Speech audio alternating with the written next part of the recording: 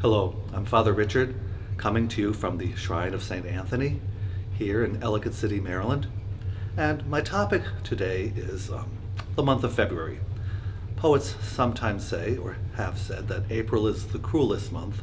Well, we know that February is the shortest of months. But within the month of February, we as a church celebrate a great many things.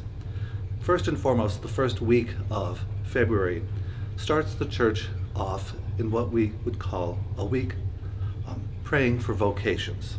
And we, at the Shrine of St. Anthony, are instituting a prayer statue which will go out each week to a different family for their use in prayer. They will have a sheet of prayers, intercessions for vocations, particularly for, of course, Franciscan vocations to our conventual Franciscan community, the province of Our Lady of the Angels.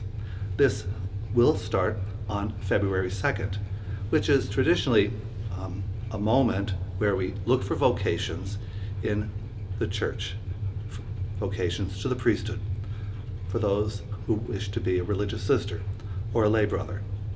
And on that day, February 2nd, it is the 40th day from the celebration of Christmas. And the church calls the Feast of the Presentation of Jesus in the Temple Candlemas Day, the Mass with candles. And traditionally, we bless candles on that day, because on that day, Christ, our light, was taken into the temple, was brought to the temple by his parents. We bless these candles, and people, after a donation, take them home. In my family, we always had a blessed candles, or a pair, because they come as a pair.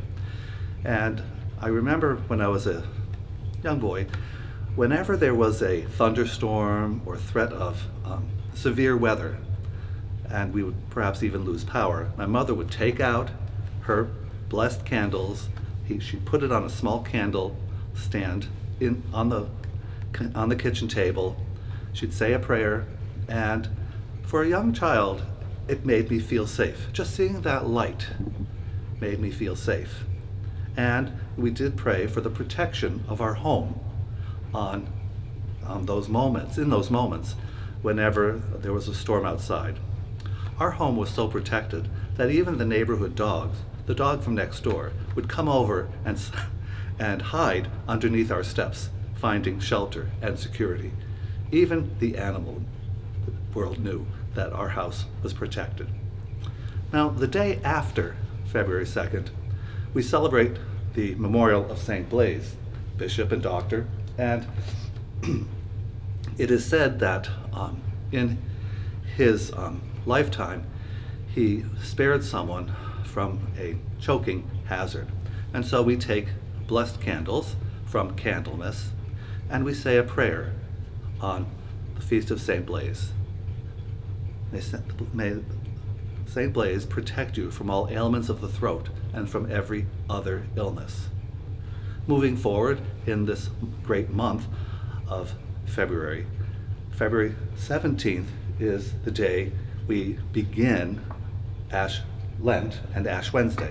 That's the day we'll all receive our ashes. This year, because of special COVID-19 restrictions, these ashes will be sprinkled upon our head, because even social distance, we are unable to touch people's forehead. So the usual sign of a Catholic on Ash Wednesday, of that cross on their forehead, will be missing. But we'll have to be a greater sign by being a witness, a light of Christ, from Ash Wednesday to Easter Sunday. And again, once we hit Ash Wednesday, the colors of the season change, and we move on to the season of Lent, a time of preparation, a time where the church prayerfully looks in itself. Each individual takes on their desire to fast or to abstain and to better themselves as they prepare to celebrate the risen Christ in a new and more perfect way. Please pray for us here at the Shrine of St. Anthony, and know that we and the companions of St. Anthony are praying for you. God bless you all.